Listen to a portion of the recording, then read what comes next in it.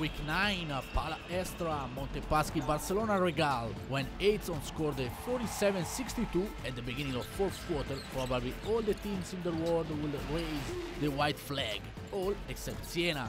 At that time, Rakocevic with 2 triples and 2 layups, Aradori with 4 baskets and this magnificent assist for Reds. At the end, Andersen scored the first and the last basket from the field, gave to Montepaschi a 30-15 partial in the last quarter and one of the most unforgettable wins of the season. Unforgettable and, for sure, nightly notable.